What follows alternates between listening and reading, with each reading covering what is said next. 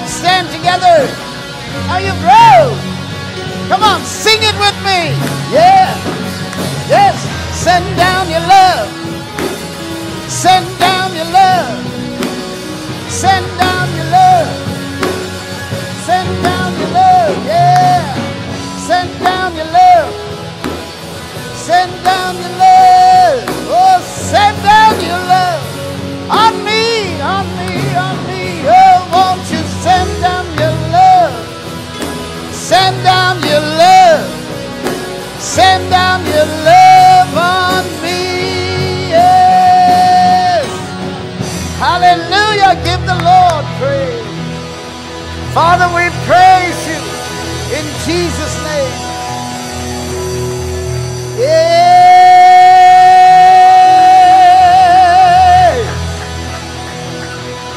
Yes, Lord. Wow. That's what I'm talking about. Lift your hands right where you're standing. Everybody say, I receive. Oh, you're not saying it. All right. If you don't want to receive anything, put your hands down. But those of you who want to receive something, lift your hands up and say up to me, I receive my inheritance in Jesus' name. My healing, my prosperity, my miracle, my breakthroughs, my victories in Jesus' name. Now give the Lord a big clap. Hallelujah. I receive my inheritance in the name of Jesus. I receive it in Jesus' name. Oh, hallelujah. Oh, hallelujah. Yes. Amen. And why shouldn't we? You know, God give you something, you're going to be shy. You're going to be apologetic. You get nothing. You get nothing. Year after year, you'll be the same. You must receive it, what He has given. I'm receiving it for 2015. Both my wife and I were believing God for this year and next year and years to come. Oh, we have dreams. The Bible says your old men shall have dreams. Yeah. I'm dreaming for great things. I'm dreaming and speaking those dreams into reality in Jesus' name. For property for Klang in 5 years' time to pay up our building in KL. By the way, thank you all. Thank you all for your great generosity in giving, the way you have sacrificed. I'm believing and receiving to plant churches in the poorer areas of Malaysia in Jesus' name. Yeah, I'm receiving that. I feel so pumped, you know, when I think about all the things that God has. That's why you never grow old when you have a dream. But you're always dreaming. Bible says He will renew your youth like that of the eagle. Amen. Amen. Turn to someone and say, you're looking very young today. Amen. Be seated. Hallelujah. Oh, yeah, yes, yes. Right, thank you. I want to start by saying that Jesus, listen carefully to this, because you need to hear this. Jesus isn't looking for people to admire Him. He's not. He didn't come so that people will go like, oh, Jesus, you're so cute.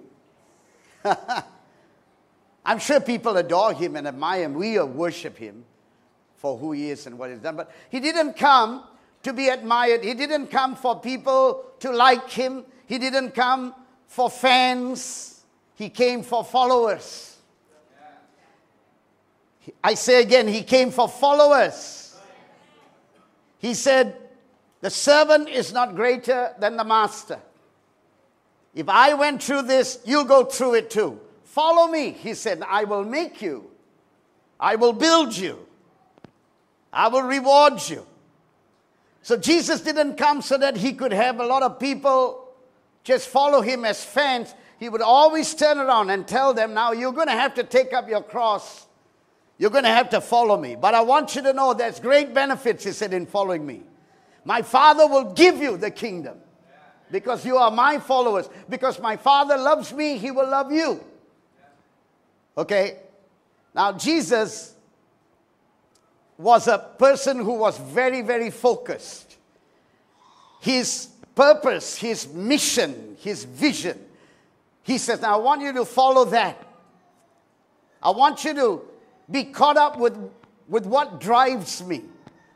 There are some things that drive people. You know, they are driven by certain things. Some people are driven by their ego. They want to be loved. They want to be known. Some people are driven by sensual things. You know, they just want to feel, taste. They just want to get into all that kind of things. And they're just driven by it. They say, I can't help it. I'm not condemning anybody who is driven like that. Some people are driven by wealth. I just need more money. I just need more money. And of course, we all need money. Amen. We need money I mean, let's face it. You may be a good prayer warrior, but if you haven't got money, government isn't interested in your prayer life. He wants your money. You pay your taxes, you finish paying your house, you send your children for education. All that costs money. And God knows you need money. Can you say amen? And one of the things we are committed as a church is to teach you that God wants to bless you financially. God wants to bless you spiritually. We are committed to you doing well in your spirit, in your wealth, in your finances, relationally, in every area. And those are the things, that's our DNA as a C3 church. You know, it's your life, your best life that we are preaching and preparing our messages and praying for, and that you will come into it. However, but what was the thing that drove Jesus? Again, He is for your well-being. But what I'm going to share with you, I pray it will not just be a one-time message, but you will listen to it. If you can get on our website, listen to these messages and hear it in your car, or in your home, just at your free time. Just chew it through the week. What was the thing that drove Jesus? What was the thing that pulled Him?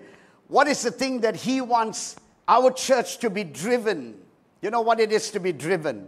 You know, you drive a car. The car is driven by you. You steer it in the direction you want your car to go. What drove Jesus? You drive a nail into a ground. You hit it the way, you place the nail where you want it, and you want whatever you want to be nailed.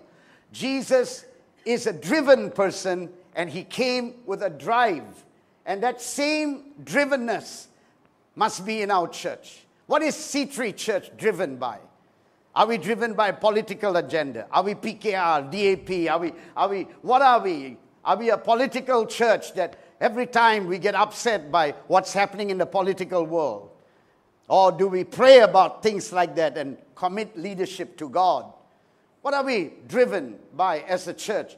Some churches are driven by a form of godliness. You know, you got to look holy. You got to talk holy. You got to pretend and go through. The Bible says it's a form of godliness. You're driven by that.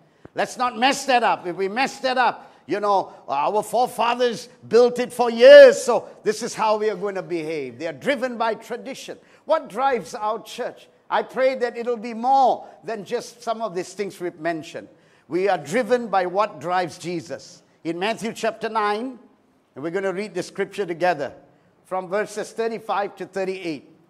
It says, Then Jesus went about all the cities and villages, teaching in the synagogues, preaching the gospel of the kingdom, healing every sickness and every disease among the people. But when He saw the multitudes, He was moved with compassion on them, because they fainted and were scattered abroad as sheep having no shepherd. Then says He to His disciples, The harvest truly is plenteous, but the laborers are few. Pray, therefore, that the Lord of the harvest, that He will send forth laborers into His harvest field. This was a very important moment in Jesus' life, and I hope you will get it today. He was driven by His love for people. Everywhere He went, He saw a lonely person. A person who could be a father, but he's probably now alone, divorced, broken. Maybe he was left by his wife. Maybe he's contract. Jesus saw the suffering of a woman who was forced into prostitution because her husband left her. and she was just forced to go into this trade. He saw the persons who were addicted. He saw the persons who were broken. He saw those who were lonely. He saw those who had sicknesses and diseases. Yes, he saw the rich person, but he also saw the guilt on the rich person's face, that he had gained a lot of his money, never thought about his health, never thought about his family, never thought about the life after or about God. And guilt is all over because he got his riches by every way he could. Yes, he also saw the Pharisee who was trying to be so pious, so hard, trying to please God. But there was guilt all over his face because he knew that he could not fulfill the law. Jesus saw all these things.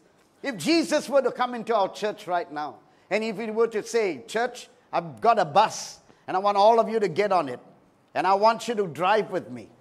I want you to drive with me through Pandamaran. At this time in Pandamaran, what do you think people will be doing? There'll be a lot of the bakute stores that will be probably filled by 7. Now it'll be probably the chicken rice shops, probably, and some konlo mee places. Indians will be getting ready for the 50th thosai that they're going to eat. You will see people just carrying on ordinarily in life. But do you see how Jesus sees? He sees beyond what is outside. That was his passion. Nothing could deter Jesus. And today, as a church, I pray that the Holy Spirit will anoint our eyes to cause us to see. You don't have to look at Africa and complain about what the Boko Haram or the Anaharams or whatever they are doing there. You can't go and do nothing about it, can you? Can you fly there and solve the ISIS problem that's going on in those kind of problems? The thing that you can do is to cross your street, to look at around your office. That's all. What would Jesus see if he was in your hometown, in your street, in your office? You know, some people, they're concerned about things that are happening overseas, and rightfully so, God bless them. They send funds, they send money to people who are supposedly doing work there, and God bless them. Yeah, that's wonderful. But I see C3 Church, among the many churches that I'm involved in, Methodist, Baptist, that we are all trying to reach our people that are here. I thank God that our missions fund. Listen, whether you give or you don't give, we are financing because we are committed to give to our churches in Kappa who have no money, but they've got a great spirit. And they're reaching out to the poor. And every time I get a photo on Facebook by Pastor Magesan or his daughter or somebody, or by Pastor Subra, who preaches about 4 times on a Sunday, from Kuala Selangor to Klang, and then he goes to another part, somewhere, I don't know where it is, Rawang. And then every other day, he takes care of, every Monday, he takes care of his mother, who is now very aged. And then on Tuesday onwards, they are running around, home to home, not classy cities. The Bible tells us that Jesus went to all the cities and the villages. Nobody was too small for Jesus. Now, when our church, together with the C3 Church International, some years ago, C3 Church, our leader, Pastor Phil, sat with all of us senior pastors. And our churches at that time was called Christian City Churches. And Pastor Phil sat with all of us. He said, guys, we're going to be changing it. Because we realize that a lot of our churches are not just in cities. If we are going to reach the masses, we have to get down to the mud huts. We have to allow people in shanty places. We have to go to the streets and the byways and the highways and all those lame people that Jesus saw. And we have to pick them up and bring them into the kingdom. So we're changing our church name from Christian City Church, and he did mention something funny. He said many of the Asian churches, they cannot say city properly, so they call it Christian Shitty churches. And so he said that's got to change. And so he changed that with a beautiful logo that people don't know what C3 Church is. You know, people say, what's that? Oh, well, it's just our logo. That's how we identify. Because we realize that nothing is too small for the work of the church and the kingdom of God. And I want to say that to you, that when Jesus looks at people, I ask you, how do you look at people? You know, there was a time and this is being recorded, but I'm on very few chats. I don't have time to chit-chat too much, but I'm on a few chats. One of the chats I'm in is with a group of non-Christians. They are some of my best real friends in the sense that I care for them and I love them. And anytime any one of them gets sick, I'll say, I'm praying for you. You know, like even today, they said, Joe, go pray for all of us. We are in the golf course, you know. But you pray for us that we won't die of a heart attack. And I'll say to them, right now I'm praying for you guys. And one of them did have a heart attack, and we prayed for him as a church. I said, my team is praying for you. We don't care what your religion is. But there were times where I wanted to get out of that chat, you know, because these guys, they're guys, okay? So don't judge them, don't ridicule them. They will send all kinds of stuff. You know what I mean? You guys know. Every kind of pornography, every kind of dirty joke, all kinds of gods, because they got all kind of... And there were times where I wanted to just say, I'm so tired of this. I just wanted to get out of the chat. And the Lord strongly said to me, you stay in there because that is my harvest field. That is my harvest field. That is my harvest field. And I don't want you to leave. You do not have permission to walk out of there. Just because you are a preacher now for almost 40 years, you are so sanitized and cleansed and sterile, you don't know how to feel how I feel. So Jesus was speaking to his disciples, and can I paraphrase what he said? You know, he wasn't looking at the people to condescend and to judge them and to condemn them. He didn't look at them with superiority. Why is your life like that? With disdain or ridicule. In Luke chapter 19, verse 10, Jesus said this, the Son of Man came to seek and to save. Luke 19, verse 10. The Son of Man came to seek and to save that which is lost. That's my purpose. I didn't come to give you a spiritual massage. How are you feeling today? This is what he was saying to his 12 disciples. Guys, I hope you are seeing what I'm seeing. I hope you get this. This is not about us 12 guys sitting down, eating unleavened bread and having wine, talking about who's the Antichrist and what bad things are happening in the world, blaming the Roman Empire and the tyranny and the oppression. Guys, this is not about me. He says, this is about me. I came to seek, like a seeking missile. I'm guided by that inner force of my Father to save that which is lost. And I hope you get this today. If you think you just came to church so that somebody can give you a spiritual massage on a Sunday, you've lost the plot. If Jesus Christ is your Lord, then the same thing that beats in his heart should beat in your heart. This is what he is saying. This is breaking my heart, guys. I see people trapped, wanting a miracle, a deliverance, an escape, a chance to be forgiven, a blessing. A people full of needs. Do you see what I'm seeing? My mission in life is not just for you 12. My mission in life is for you to look. The harvest is truly plenteous. Truly plenteous. If I just wanted to pamper you and just came to die for you, then the moment you accepted me as your Lord, I would have taken you straight to heaven. Why are you still here? I said to you, you didn't listen to me. Some of you are sitting there looking so glum.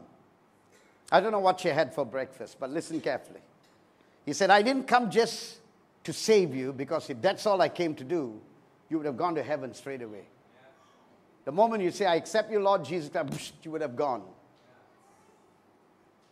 He said, I came to save you, and I want you to be instrumental, just like other people I used to reach you and invite you to me. I want you to have that same. That's why you are still here. That's why you're here to be trained. That's why you're here to be challenged and to be toughened up. Jesus was saying they are like sheep without a shepherd. They look like they got it all together. They dress nice, they smell nice, they sound nice, but they are lost sheep. And that's one of the reasons why sometimes I say, God, so many bad things. Where are you? How can this go on in Nigeria? How can It's supposedly a Christian nation. How can this go on? When in one day people can crucify and butcher and rape 1,000 Christians, and that gets on the news, it doesn't move anybody. Now, Nigeria is one of the wealthiest countries in the world. They've got the biggest diamonds and gold. So I'm thinking, why don't they take that money and, hire people like Sylvester Stallone or some of these guys? What's the movie called?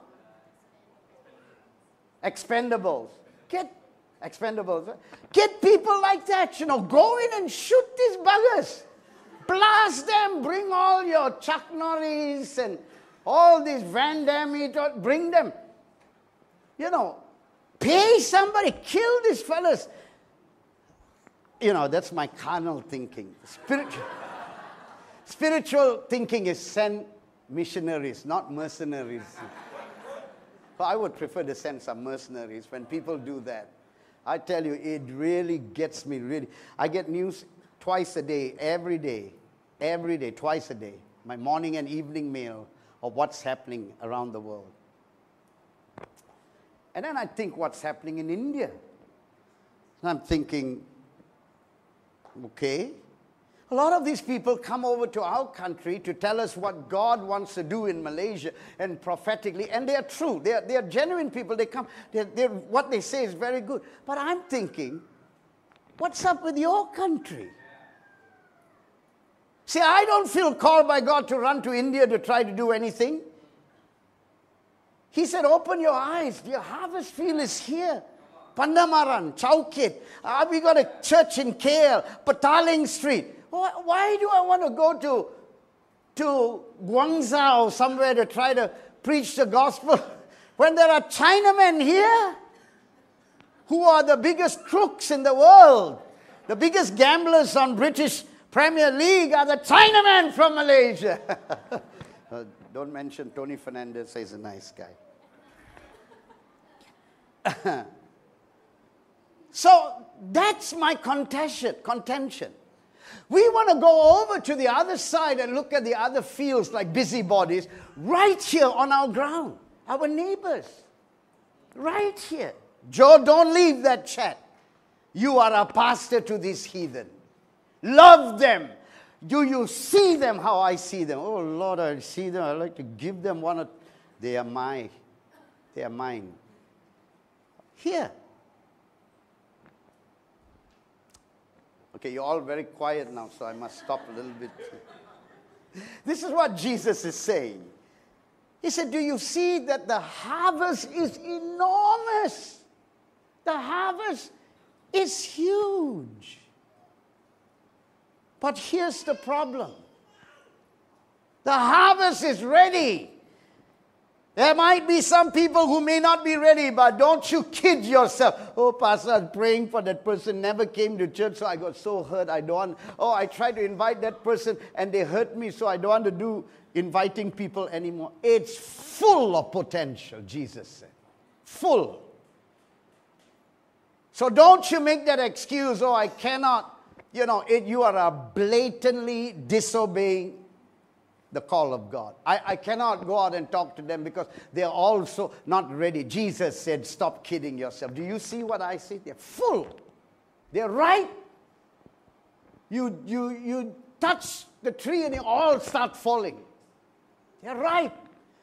Today I heard how Teacher Stanley was teaching his class. And by the way, sometimes, guys, you need to go upstairs and watch what's going on. All the classrooms are filled upstairs with children and teachers are teaching classes are going on. And I just love that whole atmosphere. And Stanley was talking about, to the children, about Jonah, the prophet Jonah, and how he went to Nineveh. And all he did was, after being vomited out by the whale, he comes out with all this slime all over. And the people that he hates the most, and he didn't want to come to them in the first place, he was hoping that God would judge them and punish them. He comes up and he says to them, repent, repent, repent. Turn to God, he's going to judge you. That's all he said. No 3-point sermon, nothing. Repent, repent. You're all going to die. God's going to judge you. And they repented. And he got really ticked with God. I was hoping you'd judge them, kill them, these people. And they all repented. And the king of Nineveh repented. And there was a revival. Because one person got vomited out by a fish. Do you need to be swallowed by a big fish? Any volunteers here to put up your hand? I can arrange for you. This Klang, very nearby the sea. Huh? You want something to chew you up? Huh? Gastric juices all. Huh? Crabs climbing up, crunching. The fish is trying to digest this stubborn prophet. No, very hard, lot of gas going on, and a lot of honk. He's trying to pressure cook that prophet, but he cannot finally vomits him out. Do you want to go through some of that? Huh? You want God? God can arrange your circumstance. I can pray right now, no problem. Yeah. Another hospitalization, some kind of financial problem. Okay, Lord, now I will really go out to my neighbors. I promise you this time. Send me, Lord, please. And you stand out all beaten up and broken. Repent, repent. Huh?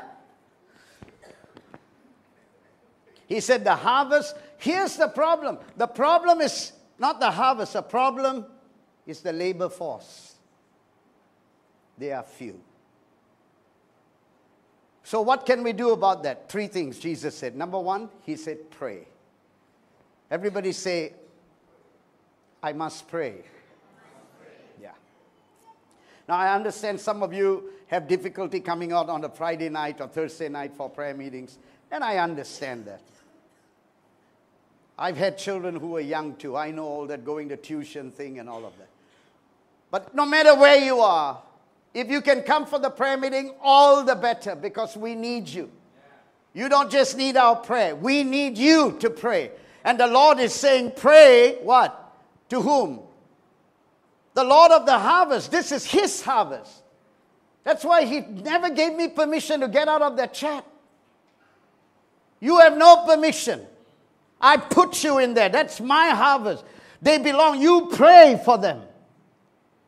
I am the Lord of the harvest. And Jesus said, now you pray. And what do you pray? You pray, God, give us this people. Relentlessly. You pray, you seek them. Jesus said the same way I began to seek them. Now you can only do that kind of thing if you're connected with God. Honestly. If you're seeing what He's seeing, if you're feeling what He's feeling. Listen, Jesus said, I am the vine, my Father, you are the branches. I am the vine, you are the branches. My Father is the gardener. We very seldom see God as a gardener. Let me tell you something. God is Almighty God. God is your Papa, He is your Father. But I also want you to know, for your growth, He is your gardener. He is my gardener. He will come and trim you if you're not bearing fruit. He wants you to bear fruit. In fact, in 2015, I prophesy over you in the name of Jesus, you will have a fruitful year. You will have fruitful lives.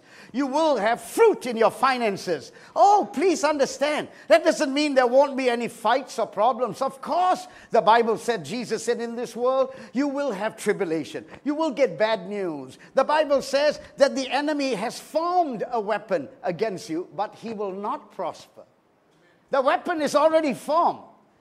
The Bible says no weapon formed against you. That doesn't mean there's no weapon. It says the weapon, but he said the weapon that is formed. Every weapon that is formed against you, it's already formed. You will have fights. But listen, they will not succeed in taking you down. Are you listening to this? So here, this is how you do prayer. You stay connected with God. Oh, hallelujah. When you're driving, when you're in the home, when you spend time in your devotions, God, save people. God, give us my friends. God, help me, anoint me, make the connection. Make the connection. I'm deliberately going out for them. God, make the connection. My Father, make the connection. Number 2, he said, send out, listen, this is very important. Huh? He said, send out laborers, not CEOs. Hello? Not consultants. We don't need consultants in the church.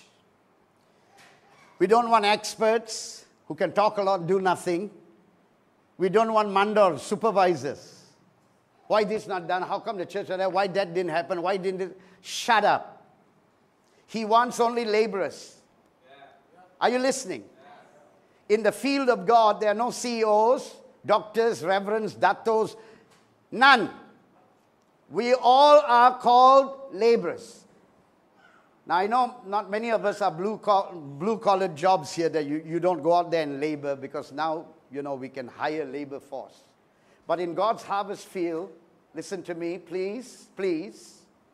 Are you listening to me? You are called a laborer.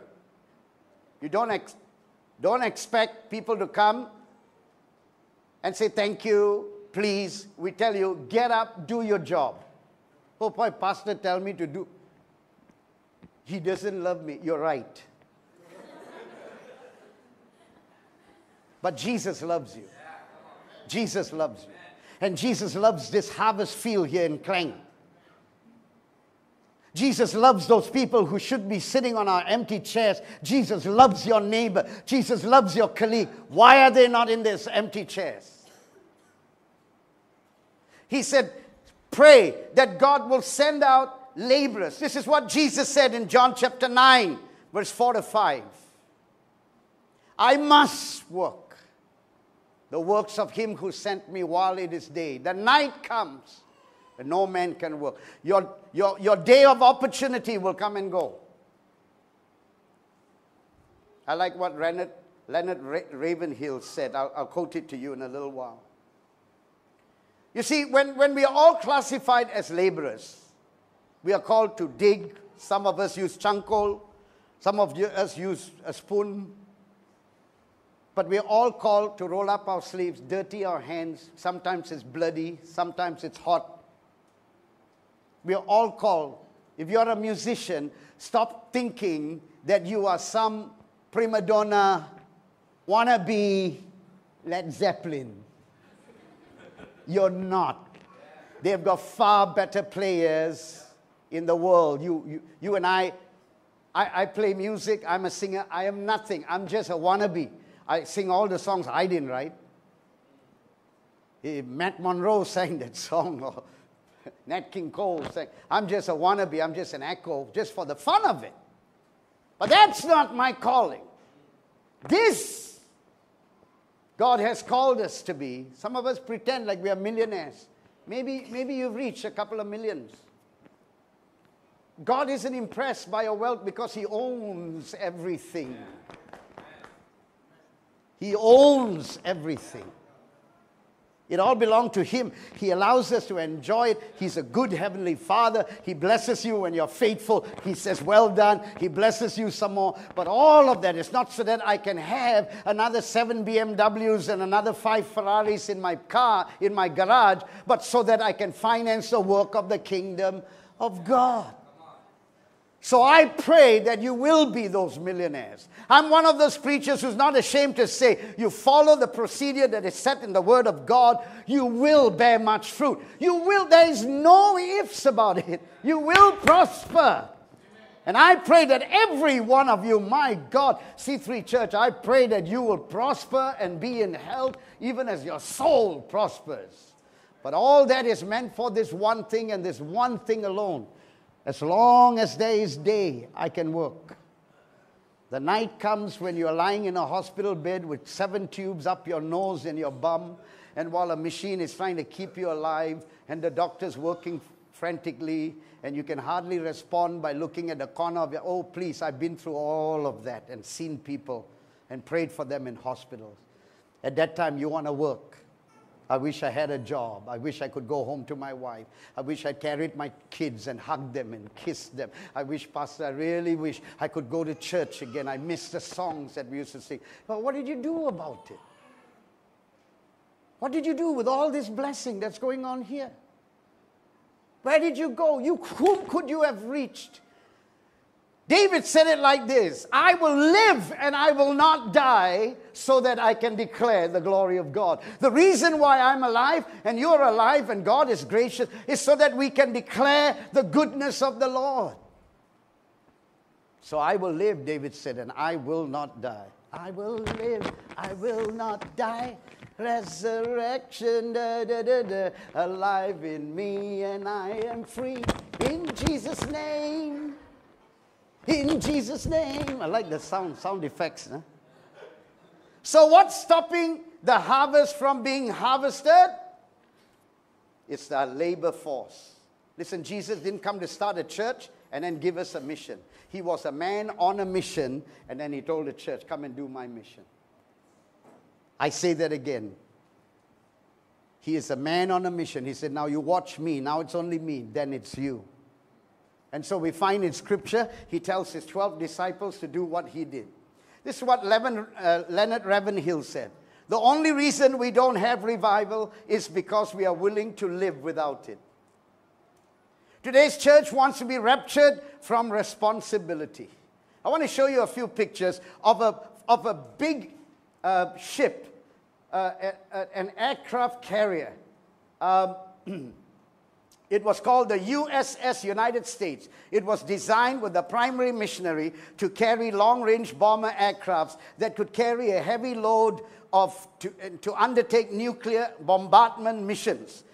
It could carry over 15,000 troops. It could travel at a speed no other aircraft carrier could travel. From the Atlantic to the Pacific, it could go so fast, it didn't have to be stopped to be refueled. On top of the ship, where like in the Second World War, where the kamikaze planes would crash and destroy the ship, this one was done so well so that all this, you can Google it, the USS United States. It was built for that. But then it said it was never used for that purpose. You know what it became? Let's go to the next one. Next slide. Next slide. Now let's go back. After that, that's the architect's drawing of it. That was what it was planned to be, but they never finished it. And so finally what the U.S. government did was, because the war was over, so they thought, and so now let's go to that next slide. It became a cruise ship. It had 600 luxury rooms. It was meant for head of states and top celebrities. It had all kinds of beautiful things on its deck. Swimming pools, theaters, eating areas. People would sit on the deck, drink their pina coladas, smoke cigars, whether they liked the captain or the staff. They would enjoy foot massage, body massage. It became a cruise liner, and then in 1990s or something, this is where it ended up, just a rotted ship, because it was not built to be a cruise liner. It was built to go out and rescue people from the oppressor. It was built to go out to war. Now, in a battleship, there are no nice showers. You shower, you sleep, because you've only got one mission. You're going out to fight, to rescue people from the oppression of their government. That was what it was built for. But when they turned it around and made it into a cruise ship, Leonard Ravenhill said it this way: the church used to be a lifeboat or a battleship rescuing the perishing. Now she's a cruise ship recruiting the promising. Are you okay? Everything all right? Are you happy? Yeah, pray for me because I'm going for my next interview and I want God to bless me. Pray for me. Pray for me so that, I will eat more and be a fat, chubby pig just in time for Chinese New Year. Pray for me. The other day my boss scolded me, and pray that I will be not scolded again. Pray for me, pray for me, pray for me, pray for me, pray for me, pray for me. So we became a cruise ship, sailing along. I'm not comfortable. Why the children's church doesn't have an aircon fixed properly? Taking my children, and we are leaving town.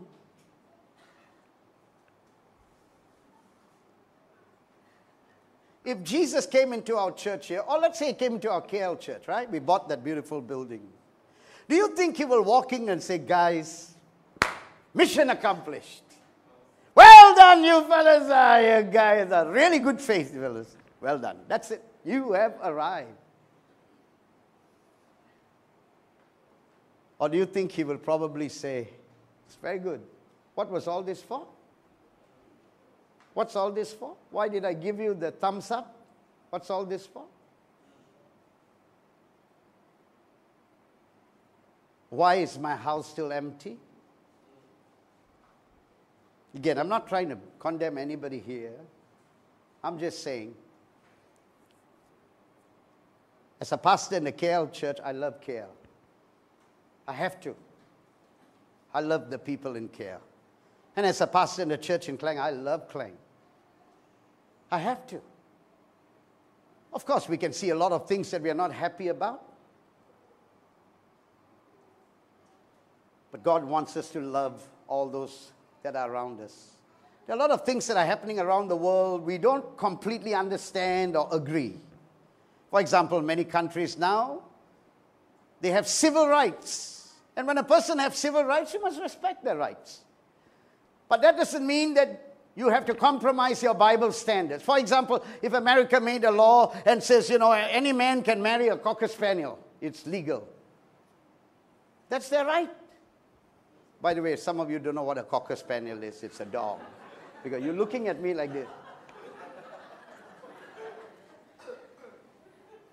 Exactly. Cocker Spaniel.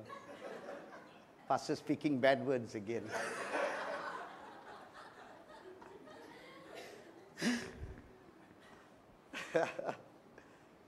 Okay, that's all right. Man wants to marry whatever, up to you. That's your right. But that doesn't mean my right. There are things that are not... Church, please. Our world is changing. You are going to befriend all kinds of people. You have to love them. I have no problem putting my arm around a fella who's got all kinds of issues and saying, Jesus loves you and so do I. No problem. I pray for you. Any good old day, I stand with you. You have a right to live as a human being just like I have to. And I pray for you. I love you in Jesus' name. In a manly kind of love, not like how you think it might be. But I pray for you, man.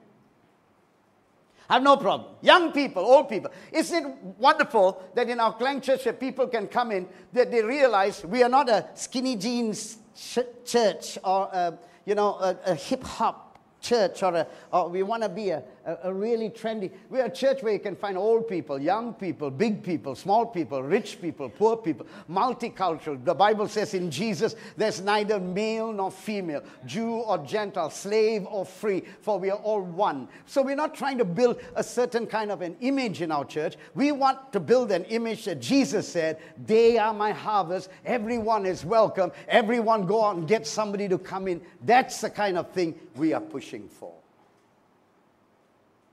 So we go out of our way. Final point.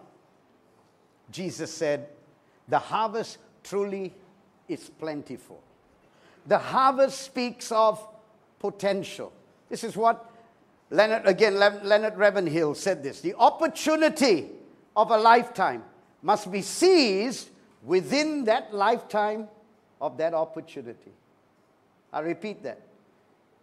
The opportunity of a lifetime. You got a chance now. He says must be seized. You must take advantage of this opportunity while that lifetime is still living. A day will come when that lifetime will not be around. That's the time you want to talk to your dad about Jesus and your mom about Jesus, and they'll be gone. Oh, I wish. How many people have said this? I wished I was so near, but they always scolded me, so I was afraid. Oh, you poor thing, you were afraid. This person is going to spend eternity in a few moments, and you have a chance to just bring the presence of God in that situation. But you were afraid. Afraid of what? Afraid of what? You're not afraid that that person is going to stand before an almighty God and probably never spend eternity with God? Are you not afraid of that? But you're afraid because they might scold you. So there's a potential all around us. And God is a God of potential. And as I said this year, God potentially is going to bless you. What is potential? Potential is something that is very ordinary, substandard, but you give it to God and God can make it a miracle, like 5 loaves and 2 fish. That's the potential. But the potential was he fed 5,000 people. What's the potential? Potential is jars of water that Jesus said, take it up now and give it to the main person. And it turned into very good wine. Ordinary, colorless. There are people all around us who look very like nothing. Did you know that when they get saved, they're going to come into church, they're going to become great Sunday school teachers or worship leaders or preachers and teachers and stewards and people who will serve. Did you know? Look all around. Look at the chairs around. Look at all the empty chairs. Did you know that they are all potential? They are chairs bought a long time by this church for you to fill it.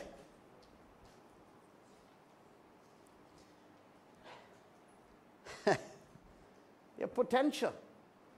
A potential mother could be sitting there, a potential father, a potential marriage breakup situation, but now are mended, are sitting there because Jesus loves them and heals their broken heart. Potential children in our Sunday school who are abused and probably not paid attention to. Potential useless people whom the government said are hopeless. All could be sitting all around here. But look at the chairs. Just look all around you. Where are they? So here's the problem. Jesus said, the harvest is plenteous, but the problem is not the harvest or the Lord of the harvest, it's the laborers. We want people to say, I'm here to labor. What can we do? I'm very proud of you and our KL church in the sense that when we wanted to have the Shanghai Glam thing, the first Sunday when we announced it, we announced it a few weeks before, but the first Sunday when we got up and announced it here and there, all the tickets were gone. So you're talking about 150 potential people who will be in the KL church a few weeks from now. And they're non-Christians. Loads of them are bringing their complete unsaved friends booked. And so they're going to be sitting there hearing the gospel, at least for some of them, for the first time in their lives. And I thank God for people like you. I really do. What are we going to be doing about this next few months in our church here in Klang? How can you and I say, Lord, as I begin to become so focused on your passion and your mission, that you will take care of my desires? Because if I seek first the kingdom of God and made you priority on my agenda about your works, all these things will be added to me. I thank you. I'm going to be a man on a mission. Jesus was a man on fire. He said, I love these people. I'm going to reach out to touch them. I'm going to drive. Very simple. It's very simple. Firstly, we are all laborers. All of us can work hard. You can tell your story. You don't have to quote scriptures to people. You don't have to say, you know what the Bible said. No, you don't have to. You just tell your story. Listen to me. Tell your story. It doesn't have to be a dramatic story. I once was an ex-murderer and I raped 25 women. And, today I accepted Jesus as my Lord and Savior. Just tell your story. I went to Sunday school, I heard about Jesus, and I accepted Christ. Or I came from a Hindu background, a Buddhist background, and I heard about the love of Jesus and I accepted Christ. Nobody can fight with your story. It's your story, what? How can they argue? But, I don't believe. Up to you. The man said, I once was blind, but now I see. How are you going to argue with it? The woman in Samaria at the well, when Jesus told her, I'm going to show you how real worship is. You don't never have to thirst again. You never have to thirst again. This water that I give you is life eternal. You never have to thirst again. Told her all about her story, and she got so excited. She went back to the entire Samaria and brought everybody to come, and the whole city came out to see Jesus. What did she do? She told her simple story. This was me. This is what I experienced. He was a prophet prophesied over me. My goodness, he told me everything I did. Now, and people rushed out to see him. I can imagine some of those fellows rushing out to see him. They'll be nervous, especially some of those guys. If he knows all about her, would he know that I'm the one as well? I better not go. But, people went. People were drawn to Jesus because the woman went and told her story. You have your story. You talk so much about other people's story. Tell your story. Yeah? Tell your story. This is what Jesus did to me. And I'm glad I'm saved. Amen. Let's close together. Stand together in Jesus' name. Hallelujah. Praise the Lord. Thank you, Jesus.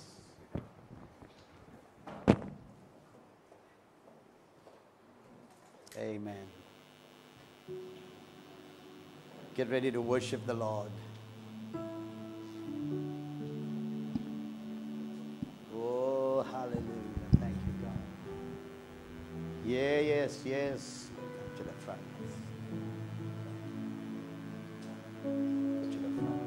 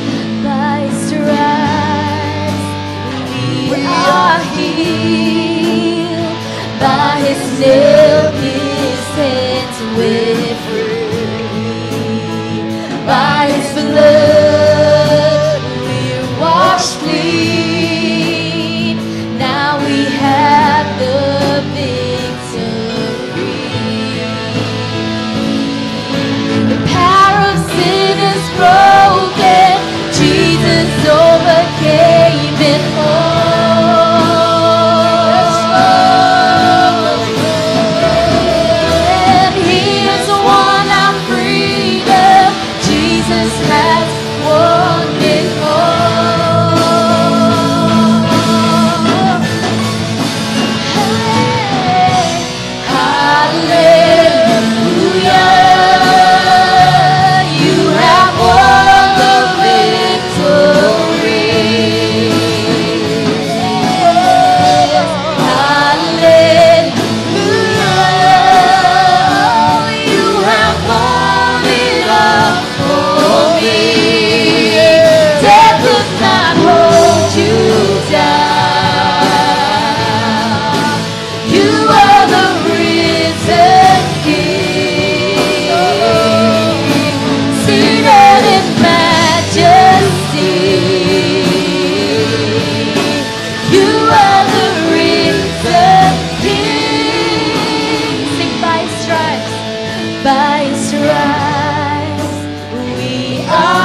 free.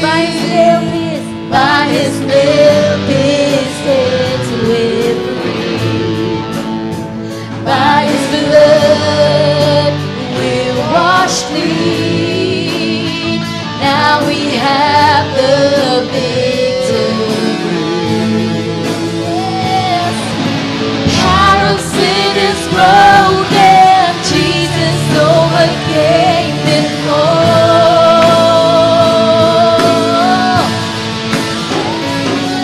And He has won our freedom. Jesus has won it all.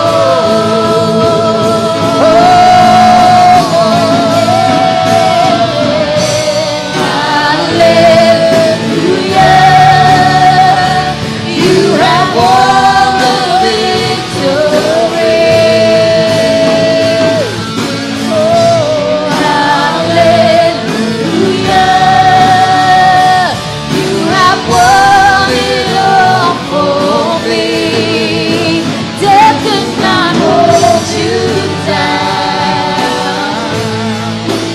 You are the risen King, seated in majesty. You are the risen King. Amen. Do you receive this word this morning? Yes. Amen. Go out and get people and harvest them. Jesus loves them. We don't befriend them just because we want to make them Christian. Okay, we got that clear. We befriend them because Jesus loves them, and we love them too. People need to feel that. You know, when you love somebody, very hard for them to hate you. You understand? When you keep telling that person, you know, it's okay. Sorry, I scolded you that day, blah, blah, blah, blah, all kinds of bad words, whatever. And I've had that. You know, I've had that. And you're just cool with them. That doesn't mean you're a soft person. You're strong. You just, guy had a bad day, or has just had a bad life, you know. And you've been saved by the grace of God. That doesn't make you better. You're just saved. So you just say, it's okay. Swallow hard. Everybody swallow. Come on, try it. Everybody swallow some. Hey, did you know that there are some people right now in the hospital who can't even swallow? I keep reminding myself that they have to have tubes to help them. Sad, isn't it? I feel for them. I pray for them. Pray for miracles. But today, you can swallow. Try it one more time. Swallow. Just thank God that you can swallow. After this, you're going to swallow a lot, right? Lunchtime. Swallow like an alligator. Like, oh. Thank God for that. Yeah? Amen. Yeah? Rather than people take all the food, process it like baby food, feed you. No. Eat. Some of you might go out and eat some nice mutton or some crab. Some of you might eat a steak or a burger. Bite down. Urgh. I want you to thank God that every opportunity that God has given to us is so that we can reap the harvest that is all around us. Befriend people, love them. Just invite them. Say, come along. Come along, see what God has for us. Now I want to pray for your well-being. Heavenly Father, we realize that we are not on a cruise ship, that we are in this battleship that's taking us to war-torn zones where people's lives are being bullied and controlled. Use us. Use what we have, from our Facebook to our SMSs, to our chats, to invite someone, to love someone. Use our voices. You gave us voice, gave us a mouth to talk. Help us to use it for the right purpose. Use our finances, prosper us, so that we can have big parties in our house and invite people and love them. Oh God, prosper us indeed. In Jesus' name we pray. Amen. Be seated for a while. Let's give